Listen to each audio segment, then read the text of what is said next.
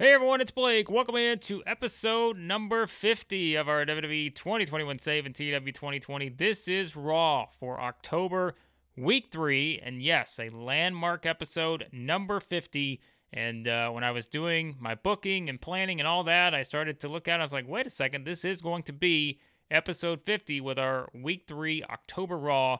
And so we built it up that way to make sure it was a special and what I think will be an unforgettable show. So, without any further teases, let's get into it because there's a lot to get to in this episode. We start with the pre-show here. Angelo Dawkins gets the win over Dijak 647 with the powerbomb, 55 overall.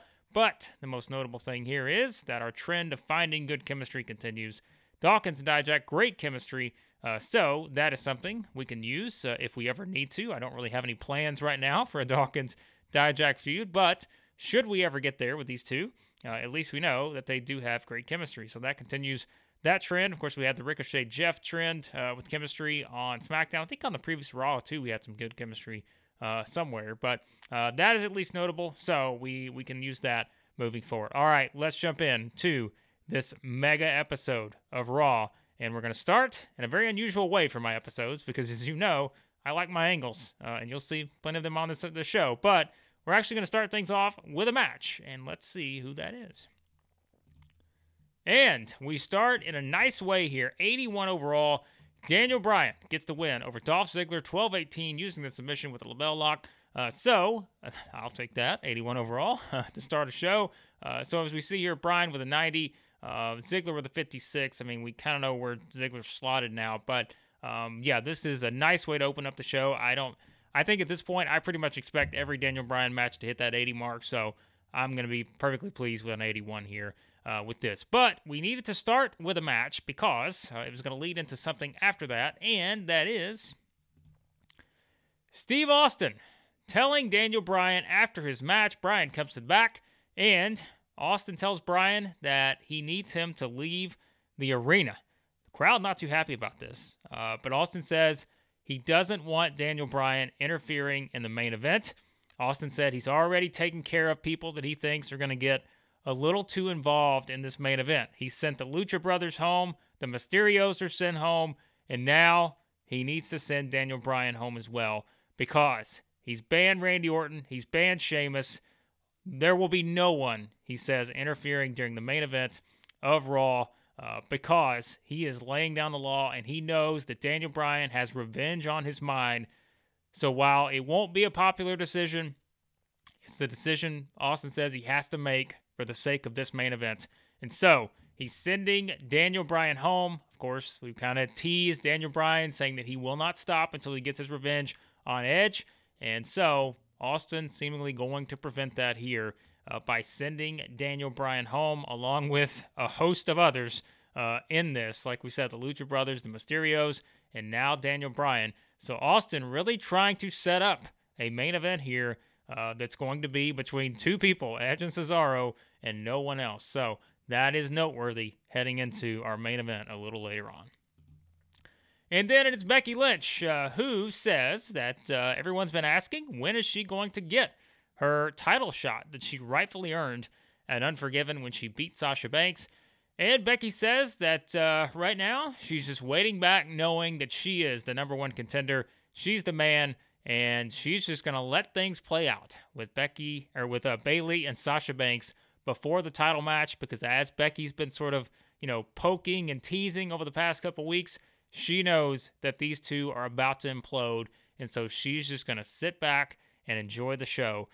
So Becky sort of saying that she's in no hurry to get her championship match because she knows that she is the number one contender and that there are issues between Bayley and Sasha Banks. So Becky, 70 overall. This probably would have done much better. My guess is because it was short. Yes, and that is correct. And that is something we just had to sort of do in a lot of this, and you'll see why later, because pretty much we're splitting this up as though the entire second hour of this show is built around the main event. So take that for what it is right now. We'll get to it in a second, but I had to make a lot of other things shorter than I usually do, so that's why Becky's promo here only gets a 70. She would have done much better had I given this a little bit more time as I think we only gave it 3 minutes, I want to say, probably on this. Yeah, 3 minutes here. So that is my guess as to why they got so low. But we're just going to take it for this episode because we don't really have a choice based on what we need to do with the second hour involving the main event. So, and then, I'm sorry, I have to laugh here. A 33 overall. Oh, I told you guys I was viewing this as a challenge. Well, this is going to be a challenge. Omos gets the win over Akira Tozawa, 415, using the claw.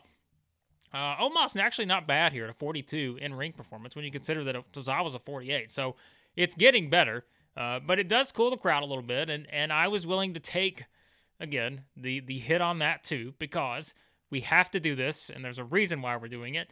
But if we look at the dirt sheet, we kind of know where things are at with Omos right now. Holding back, I made this storytelling, so I knew it was going to make the match a little bit worse than it was already going to be. That's my own fault, but we have to have a storytelling aim for at least one match on every show, and I made it this one because I didn't want it to take away from the other matches.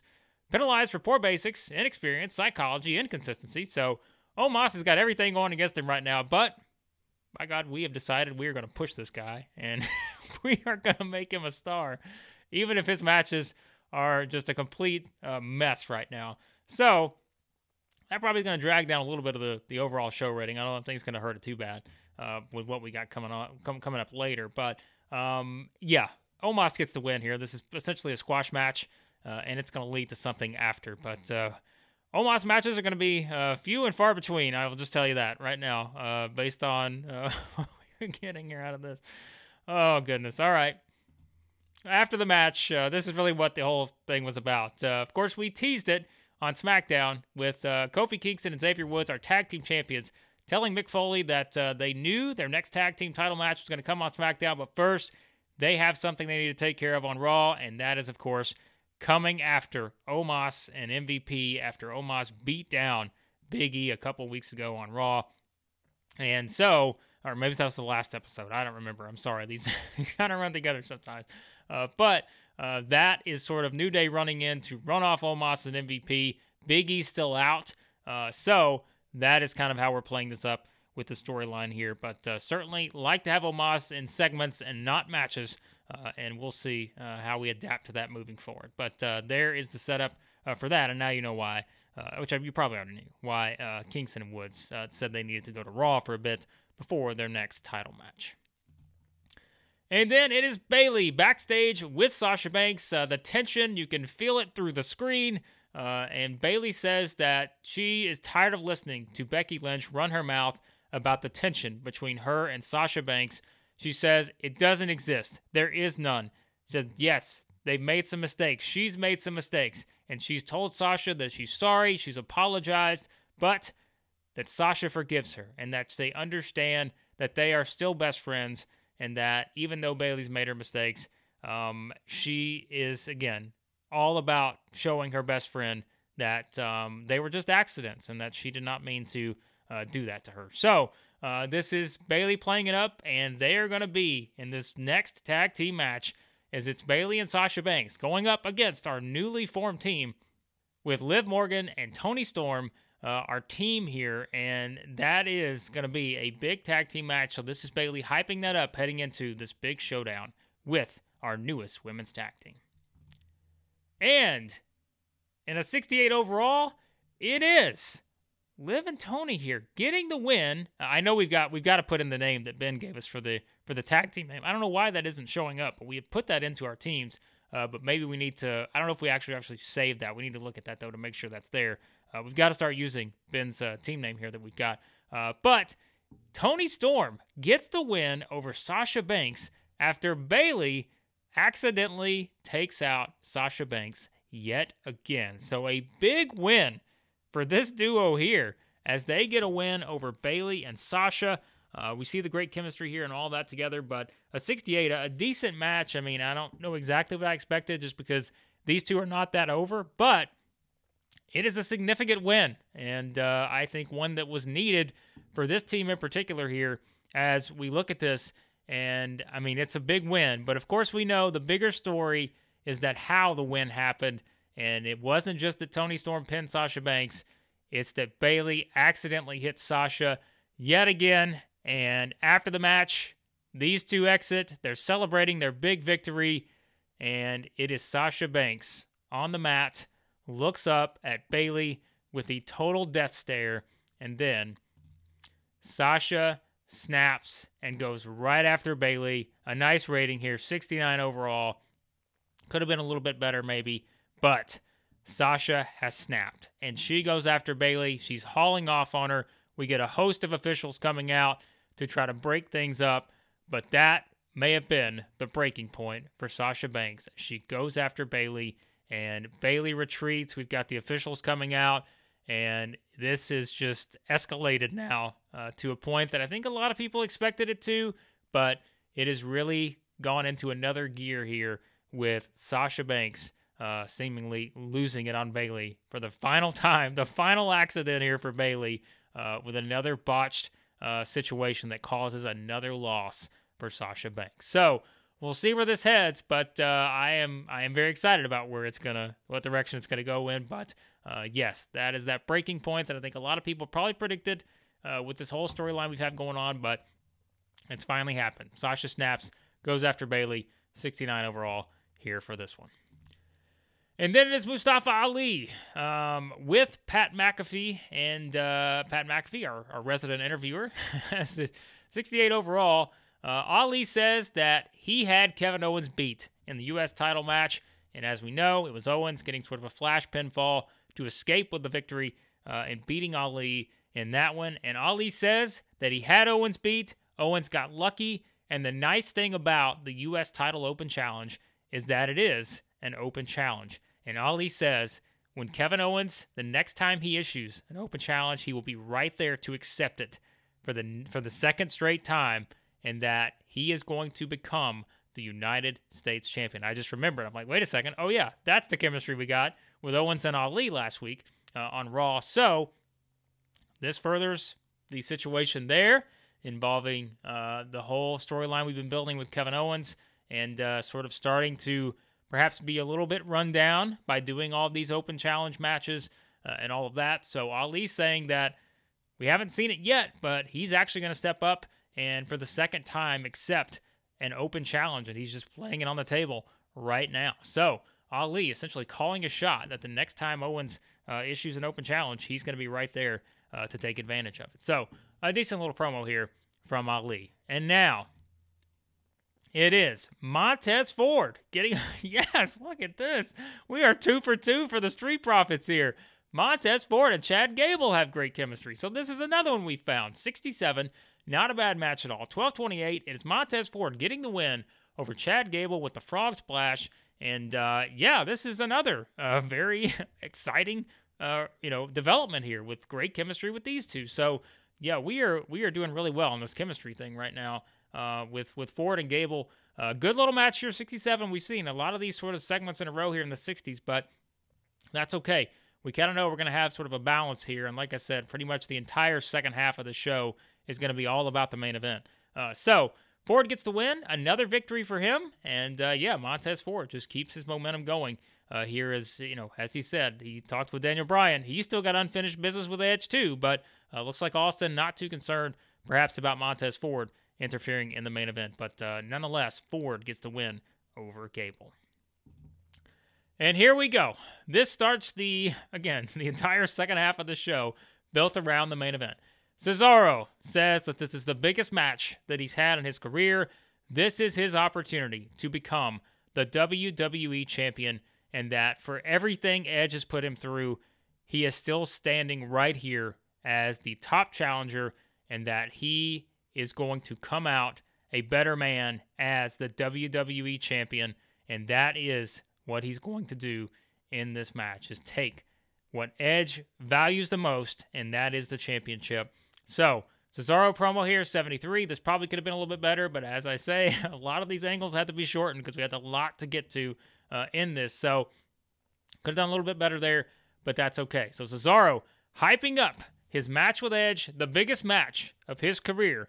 And here we go. As we are going to do this in a similar sort of format as we did in Unforgiven, which is we start things off with not the actual match because we have some other stuff we need to get to with that. But the match gets started. It is Edge and Cesaro brawling in the ring. They are going at each other. Our WWE Championship match officially underway as they are brawling. 89 overall here. Good stuff. And we've just got these two going right at it. We know the bad blood between them, the feud that's been built up to this point, and now they are going at it. Back and forth throughout the match, and there comes a point where Edge goes for the spear. Cesaro moves out of the way, and Cesaro capitalizes and gets ready to finish Edge off. Cesaro, all the momentum in his corner. The fans are behind him. They know that this is it. Cesaro is about to have his moment. He's about to become the WWE champion. He's got all the momentum here. Everything is in his advantage. And then AJ Styles returns, hits the ring. Styles, wearing a black jacket, attacks Cesaro with a chair. Then he turns his attention to Edge, and he hits Edge with a chair. So, Styles in the ring takes out Cesaro with the chair. Edge is taken out with a chair. You know what that means. The referee calls for the bell.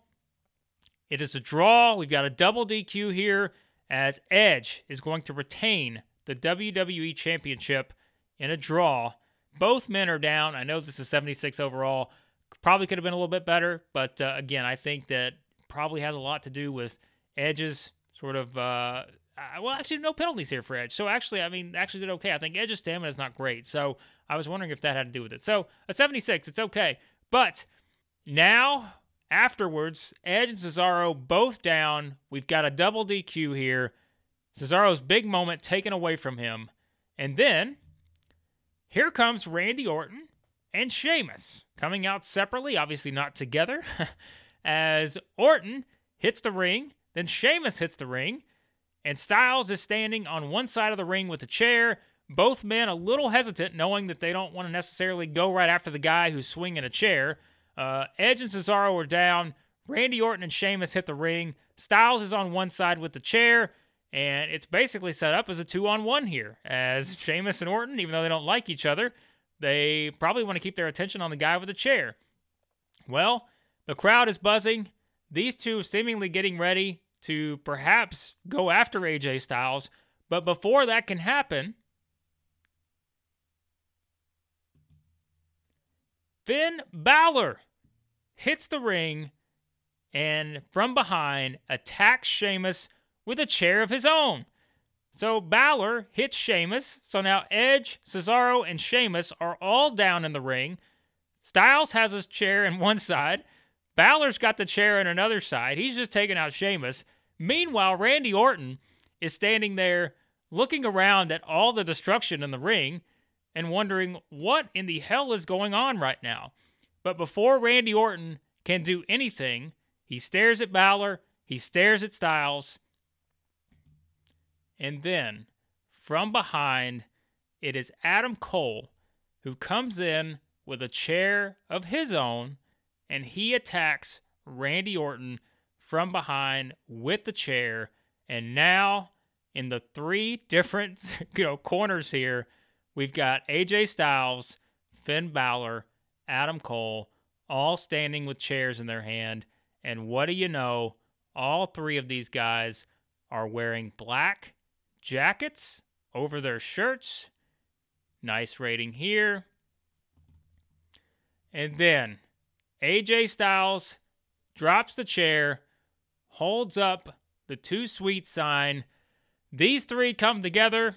They remove their jackets, and you probably know what is underneath those jackets, as AJ Styles, now fully decked out in his Bullet Club memorabilia, his merchandise, all of that. He's got the elbow pads. He's got the t-shirt. All of that is there. And we remember, we go back to Unforgiven. After he lost the match to Owens, he had been hyping up, saying that no one wanted what was going to come next if he lost that match to Owens. He did. He removed his elbow pads, all his Phenomenal One stuff, and he basically left the ring with a very intent stare as he walked out. And now we have perhaps seen the transformation of AJ Styles. And afterwards, we close it off. Styles, Balor, Cole, they are all in the ring as Edge and Cesaro are there in the ring with them. They've pushed out Orton and Sheamus. And Styles grabs the microphone and he says that he has been sitting around watching all of this unfold over the past several months. He's gotten his opportunities. He's always talked about how he wanted to prove that he still got it, but nobody believed him. Nobody believed that he still actually had it. And he said he couldn't. He had to prove to himself that he still had it. And when he lost that match and realized, what he was doing was not working, it was not going to get him where he needed to go when he was losing those matches to Kevin Owens. So he had to do something about it. And he said he had to go back to what got him to WWE in the first place. He goes back to his roots, and he is going back to his Bullet Club days, and that his club is back. And he's got 2 with him right now, but he says they are not alone, and they won't be alone for much longer. And then Styles turns his attention to Edge and says, as Edge is just laying on the ground, taken out, Edge, here's the deal. He's watched Edge try to do his own little, charade here, pulling off all the stunts he's pulled off with Randy Orton, trying to pull the wool over everyone's eyes by doing this whole big grand plan, this big scheme to have the rated RKO era back. And Styles says, well, guess what? The rated RKO era means absolutely nothing to him, that they are just 2 people. Meanwhile, he's got 2 others with him. It's 3-on-2. They've got the advantage. And then he looks at Cesaro and says that he thinks Cesaro is not better than him. And he's tired of sitting here listening to everyone saying that Cesaro is better than all of these other people. He's not better than AJ Styles. And so Styles said he had to go back to what got him to this in the very first place. This is what got him here, by having his own group. So while Edge can have Orton, Cesaro can have Sheamus, and all this other stuff, nothing will ever compare to his club. And he has got Cole, Balor, and now, he says again, they're not the only ones I've got. So everyone look around. He tells everyone on Raw, everyone on SmackDown, everyone in NXT. He says, look around, because everywhere you look, there could be someone else that's already with us, and you just don't know it, because we are here to take over, and Styles says that's exactly what they're going to do. So, there you go. That was the big build. We've been kind of building to this for a little while now. In its truest form, the Bullet Club in WWE, AJ Styles has reformed it, and he has essentially said that he is going to take over. 81 overall. We finished the show with a huge angle here. And, this show, an 81, I didn't really know from a rating standpoint what it was going to get. Because, again, when you look at what we did here, essentially, as I said, the entire second half is all built around Cesaro, Edge, and then, of course, the big angle with Styles, Cole, and Balor. An 81, so we'll take that. It's perfectly fine. And we did have the Omos stuff on here, and some of the other stuff just did not do great, but that's okay. This was something, though, that was built around a big moment, and we got it. As now the stakes have been raised yet again on Raw, and as we see, we've looked at the influx of talent we've had on Raw here recently. There's a reason for that, and you'll start to see that play out over the next couple months, but Raw's roster is now something. But the bigger story is we've essentially got a hostile takeover here with Styles, Balor, and Cole. And we'll see where that leads to. I did want to mention, though, one other thing. I know the WWE title match goes to a no contest here. You guys know, probably from a lot of the matches I've booked as title matches, I don't really like doing that. But I will say that there's a reason I booked this on Raw and not a pay-per-view, is because I could convince myself that it was okay at least to do it occasionally on a TV show versus a pay-per-view. I don't have any desire necessarily to do that on a pay-per-view.